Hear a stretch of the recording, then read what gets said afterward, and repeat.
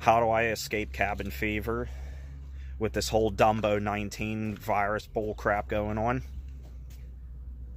I go to the junkyard where there's no one else here other than a couple people picking through cars and myself. And me. And Kayla. Forget about me.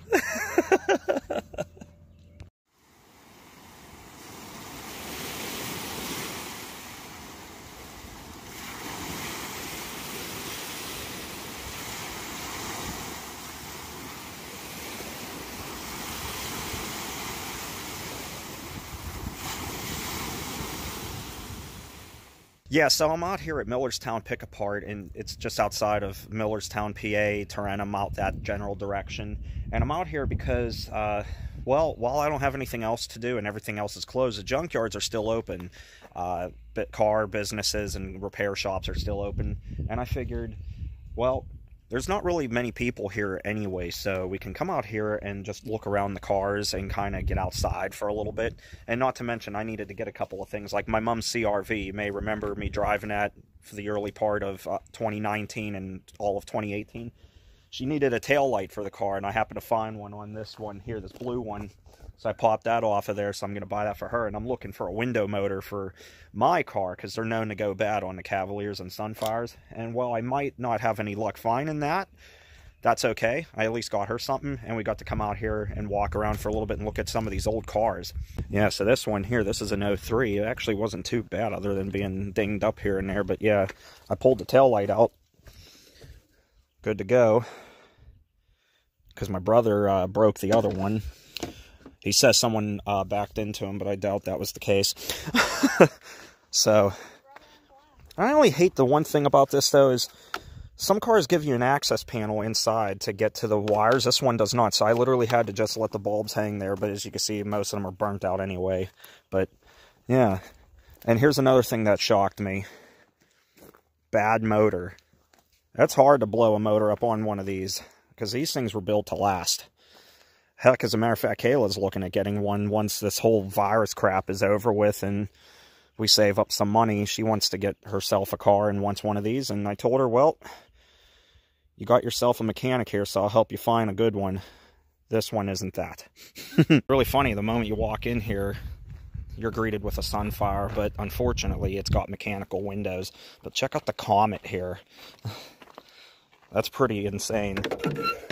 I haven't seen one of these in years. Not even at a car show. And to think, this was small for back in the day, too. For cars back in the 70s and whatnot. 60s. Hell, even the 50s. This was a small car. Pretty cool find. You don't see a Z-Trip car in here very often, so I needed to see it. What is it, a Taurus? Yeah. Completely gutted. That's wild. That was a peel back. Look at that. Holy smokes. There's another Taurus there. Got a little bit of everything here, even a Mustang. But then, yeah, you get an idea of how large this junkyard is. As a matter of fact, I'll go up on one of the hills here in a little bit and I'll show you just how large this place is. That's just a little bit ridiculous, but I like it. Yeah, the whole thing's painted camouflage like that, which is kind of cool. I like it, even though there's overspray all over the appliques and windows and everything else. But my focus is on this. I haven't seen one of these in a very long time. I forgot what it was even called, the Honda Passport. I forgot that these things existed. They still make them, too. That's the funny part. I was like, what is that? I don't remember what that is. Is it a Pilot? I forgot about these little things. You never see these around. Hi, Kayla. It wouldn't be a junkyard trip without a trip down to the good old Chrysler pile. Speaking of which, memories, people. I miss mine. I miss it. Not for the motor problems, but I miss mine because that was a good car to me. Explorer and Escape Row. Man, those things were good, though. ran forever, but they rotted out like crazy up here in the north. Chrysler 200, that was a big mistake. Well, anyway, pretty much anything Chrysler makes anymore is a mistake at this point. It's not even their fault, it's Fiat's fault, but nah, they have some good cars. I always like these 300s, but this one's seen better days. And you got your garage over here, Camaros, you got trucks over here.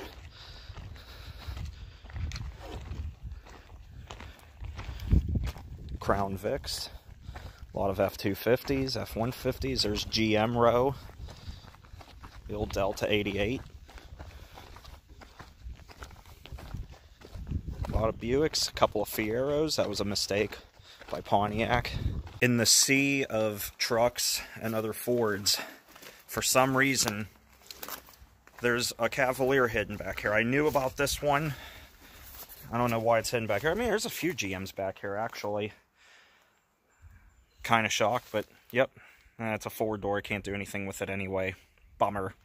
Yeah, 4-door won't work. I need it to be a coupe or a convertible. I do have a Sunfire convertible if I want to try and find the window regulator. Man, this little bad boy was on fire. Torched.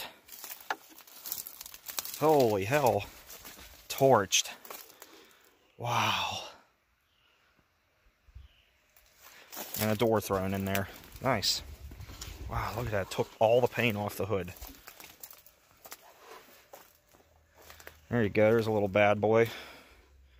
Ain't gonna do me any good, though. But yeah, they literally have like every car here that you could think of. Man. Just spent a couple hours just walking around in here. To give you an idea of how large this place is, I'm standing back by the garage. Here is a good idea. And it goes on beyond that building in the background there. It goes way beyond there. That's where all the imports are at. All the sedans and coupes. And there's more cars over here. But yeah, this place is gigantic. Found myself a row of Cobalts and G5s. There's a couple Cobalts there. Then there's a Cobalt and a G5 equivalent. And I tried to tell this. I know I had a couple people debate with me. Oh, the G5 and the Cobalt are not the same car. Yes, they are. Here's a pair of them right next to each other in the same color, as a matter of fact. The only thing different are the aesthetics. But, yeah. GM row. Look at this old bad boy.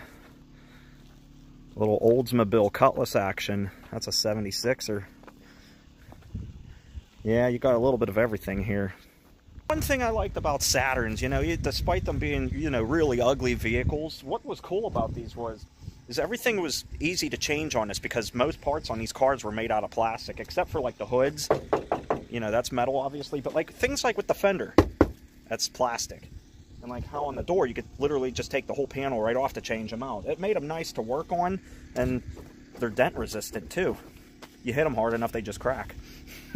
Yeah, so there's a Sunfire convertible. I just don't know if the window motor would be the same for the convertible as it is in the coupe. I imagine it would be, but I don't know, because the door is a little bit different than on a regular coupe because of the convertible top. But it does have the coupe style door on it, so I don't know. But, decisions.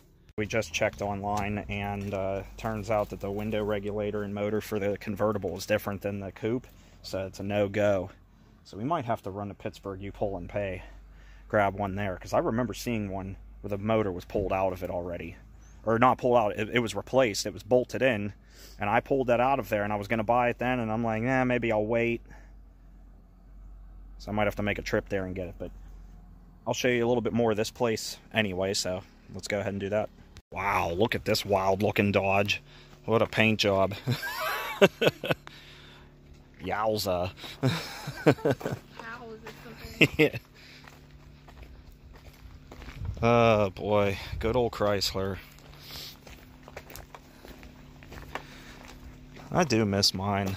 I miss mine, but like I said, just not the 2.7 engine. I hated that thing.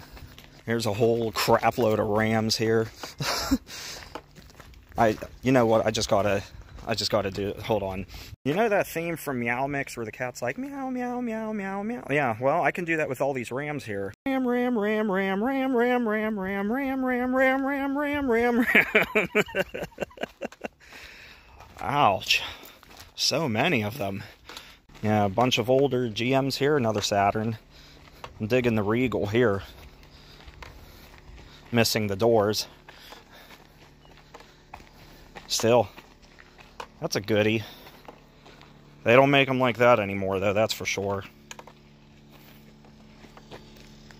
I like the umbrella in there, but yeah, this thing's hurting. Well, it's been picked through, but yeah, they definitely don't make them like this anymore.